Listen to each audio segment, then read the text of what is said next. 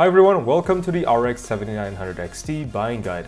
As usual, we will compare which models have better coolers, VRMs, and power limits. In terms of performance, any RX 7900 XT will perform similarly at default.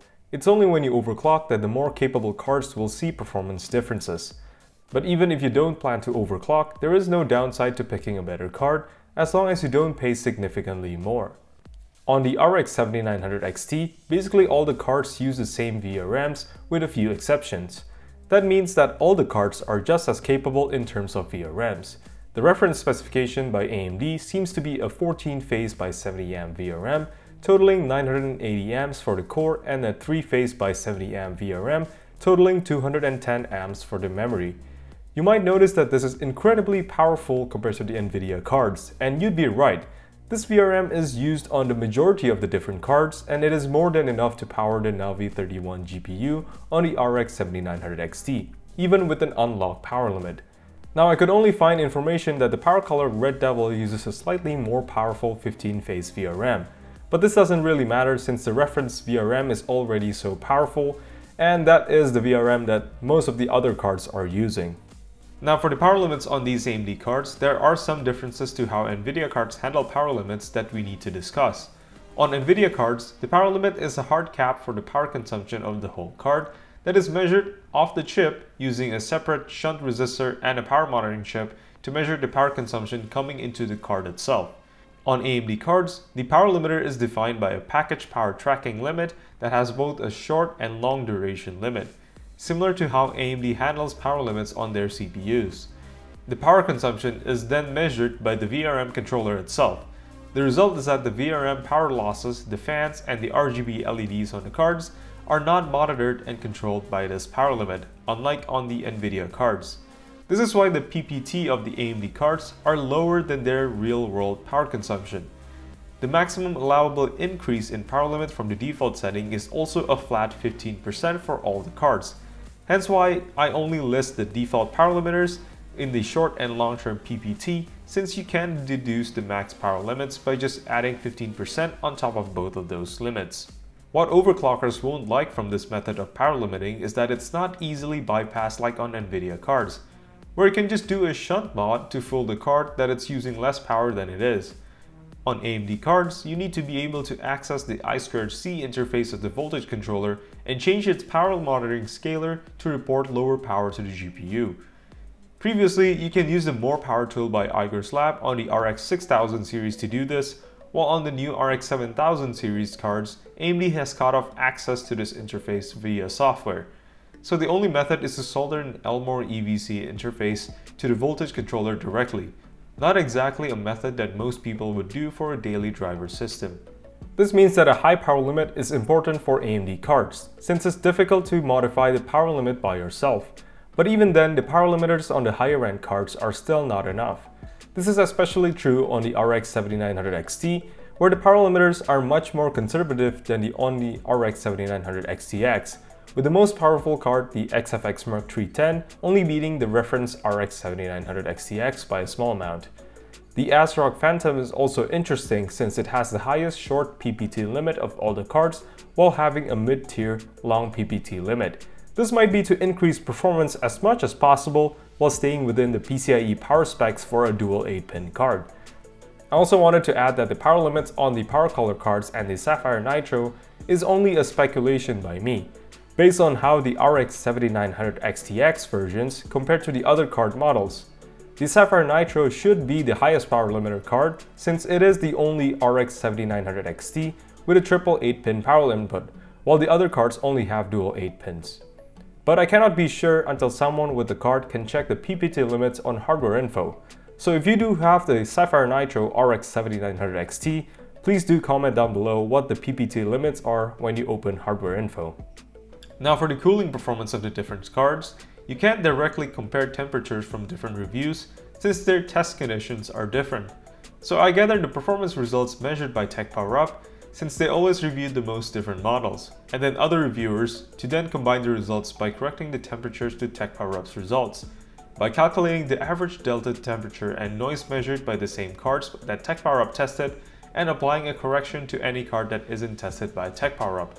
which lets me combine the results from different reviews to a single graph with reasonable accuracy that it's good enough for comparisons. Unfortunately, for the RX 7900 XT, I couldn't find many reviews on the different models at all, even after all this time. There's really only the Sapphire Pulse and the reference card that's been reviewed by a lot. So I figured it's better if we just go through the RX 7900 XTX temperature data again, with only the cards that are available in the XT versions, since the custom models use the same coolers anyways. The only downside is not being able to directly compare to the reference RX 7900 XT cooler, but you can always just check out the Tech Power Up review and compare that to the Sapphire Pulse, for example. On the RX 7900 XT, the reference cooler is also smaller at only a dual slot card compared to the triple slot RX 7900 XTX reference cooler, so it might be a good choice for a small ITX build.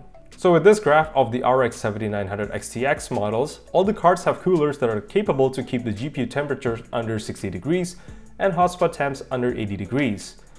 Unfortunately, they don't have memory temperature sensors, but since it uses the cooler GDDR6 memory, it shouldn't be an issue in the first place, unlike GDDR6X. On the RX 7900 XT, it should run even cooler since the coolers are the same as the XTX versions, but with a lower TDP GPU. On the XT versions, it is also the same where the quiet modes of the cards have lower power limits than the performance modes, which by seeing the XTX versions of these cards in this graph, you can have a card with either higher noise levels from an increased fan speed like the XFX Merc and Asus TUF, or higher temperatures since they keep the fan speeds low like the Sapphire Nitro. The Powercolor Hellhound also performs pretty well, looking like being in the middle of the pack in terms of cooling performance. The XFX card, on the other hand, seems to just not have that great of a cooler despite the huge size. It's either much noisier to run cooler or almost as noisy as the reference card. For the other cards that don't have any reviews yet, here's the tier list that I came up with.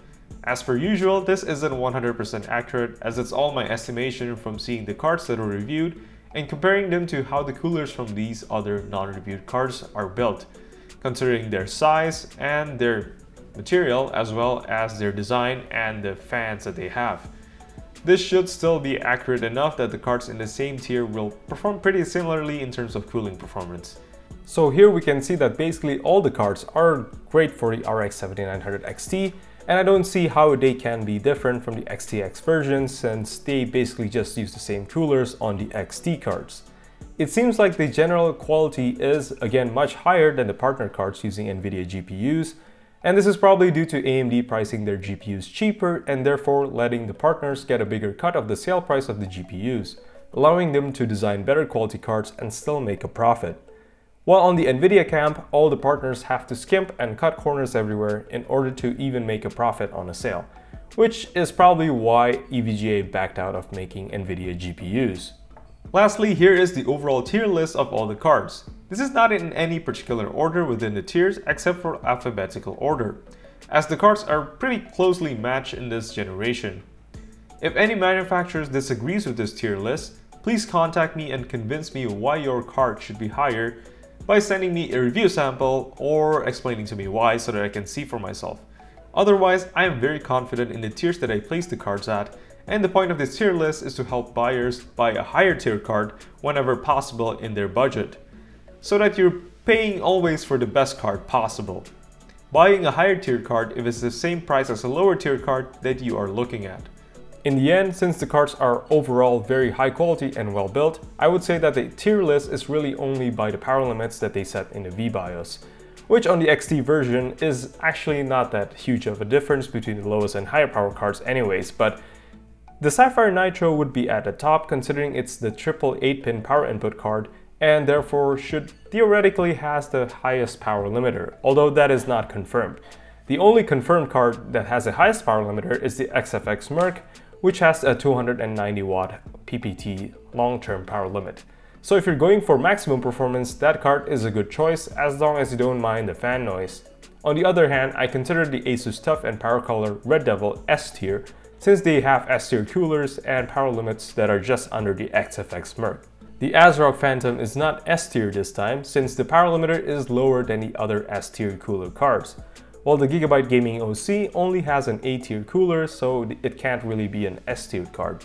then the MSI Gaming Trio, Powercolor Hellhound, Sapphire Pulse, and XFX Merc are great A-tier cards, with coolers that are much better than the reference card and the same overbuilt VRM that's on all the cards. That's all for this buying guide. Leave a comment if you've taken apart your RX 7900 XT and found my VRM analysis wrong or found my power limits wrong, or leave a like if I made you feel good about your RX 7900 XT purchase. As always, subscribe if you don't want to miss more buying guides like this, and thanks for watching.